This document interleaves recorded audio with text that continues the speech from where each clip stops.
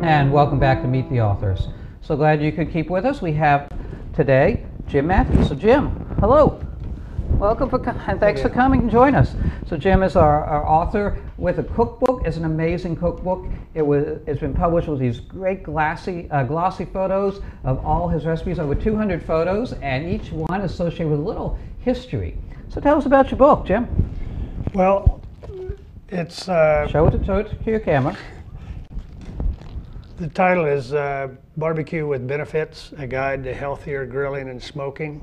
And I like that part, healthier, because that's really, so many people, when you think of barbecue, you think of fatty, greasy stuff, but this one's really trim and lean and good for you. Well, this is one of the areas that separates it from other barbecue books, is healthy recipes. Lower fat meat, poultry, seafood, vegetables.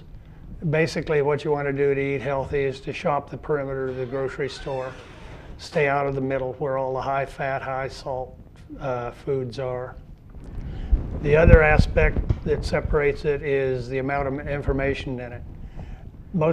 All cookbooks have recipes. Very few tell you where the recipe came from.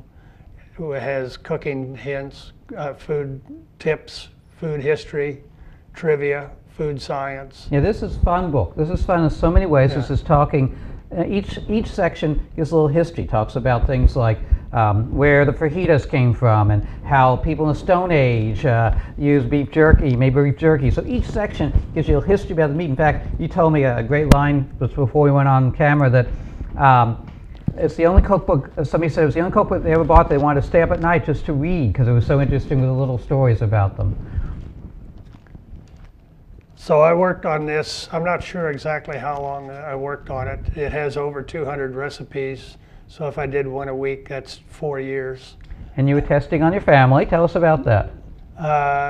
When I started, I had 2 young boys. I would commonly do a recipe with maybe 2 or 3 different seasonings.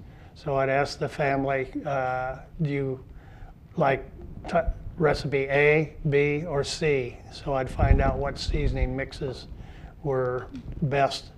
And that's basically how I did the research on the recipes. The food trivia, the food science and all that, I liked reading about food. So that came along at the same time I was developing recipes. I come from a technical background. I'm a retired research geophysicist. You're a retired research geophysicist with a special interest in cooking and reading. So how long were you a physicist? Where did you work?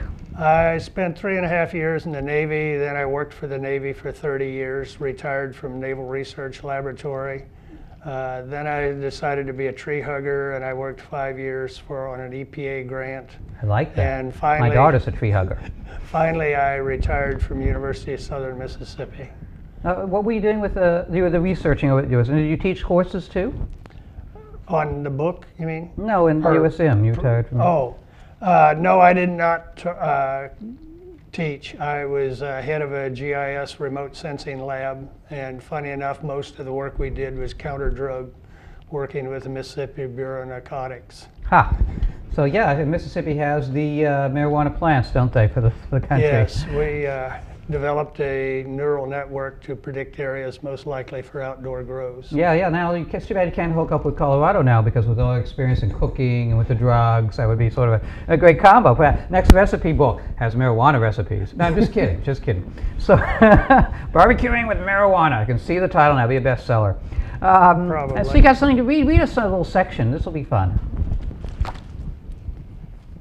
I wanted a lot of information in here, which most cookbooks don't have. So here's a sample: Tex-Mex fajitas. The fajita is pure Tex-Mex. They were developed during the 1960s as the cheapest means of feeding vaqueros on South Texas ranches near Del Rio. The word fajita means little strap, after the strap muscle of the cow's belly. Little strap. Fajita means little strap from strap muscles. So that's where the meat comes from. Yes, it was the cheapest cut on the cow. As their popularity spread beyond the ranches, the cut of meat was upgraded to skirt steak, a cheap cut, cheap yet somewhat better than the belly, also from the belly. because of the fajita's popularity has spread even more, skirt meat is no longer cheap. Eventually, they upgraded to flank steak, and those are no longer cheap. No longer cheap. No, beef is not cheap, no matter how you do it. So I love fajitas. Like, I'm storing the little strips and barbecue. So yeah, tell me some examples of how would you recommend cooking fajita meat? You grill it. You say everything's grilled. Everything in here is either grilled, roasted, or smoked. Okay. It's cooked outdoors. Fajita meat is thin, so you have to pretty much cook it to medium. You cannot cook a thin piece of meat to medium rare, which steaks I like medium rare. But me too. I'm a rare guy. I tell them, you put it on the grill, you flip it over, and then you turn the grill on. That's how rare I like my meat. Keeps the flavor in. There's another one about running it by the stove on the way out. Yeah, there you go. It got a little heat as you went by there. Yes. So that's good. So you live in Mississippi, huh? You live over in Pass Christian. Yes. How long have you been Mississippian? Since 1976. That's a long time. And your children, where are they now? One lives here in Mississippi, and one lives in Houston, Texas. I grew up in Houston. I like that. Where in Mississippi is your one living? In the Pass with us. Oh, lives nearby. Does he have grandkids? No, don't have any grandchildren. Oh.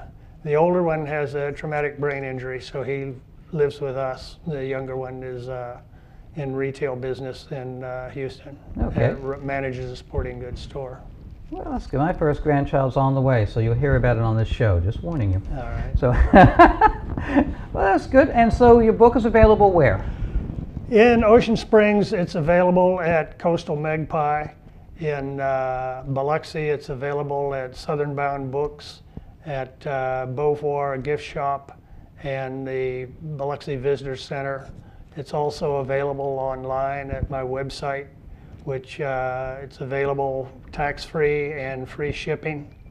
Also on the website is a food blog where I post recipes weekly on Thursdays.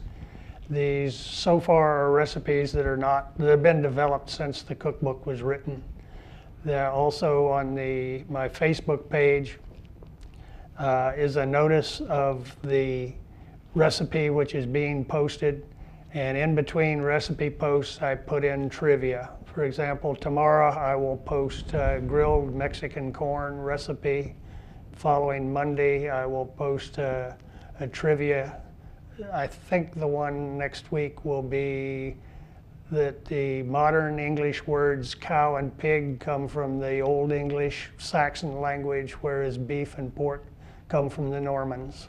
What fun. So that's the kind of trivia. It is fun. It's just finding about the history of food, where the words come from, where the recipes come from, how the meats develop. It's really a great book. What I want you to do is open it up. I want you to show some of these pictures. There's lots of colored photos. You know, a lot of times you get recipe books. This one comes with these, what do you call those, spiral openings, so that it's easy to hold open. I've always called it GBC binding, but the reason I did that is so it'll lay flat. You don't have to prop it open when you're trying to show them a couple of pictures from this.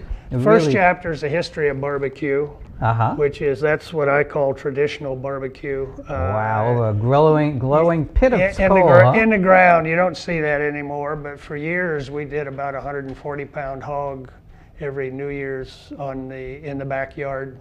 My wife would do about 5 pounds of black-eyed peas and 4 or 5 heads of cabbage. Yes, it's good to see you, Jim. We're so glad you come and be our guest and show off your book. And it's $20. $20, no tax, free shipping, all copies signed by the author. The website, barbecuebenefits.net. All right. Thanks so much for coming on our show. All of the author's books are available through my website.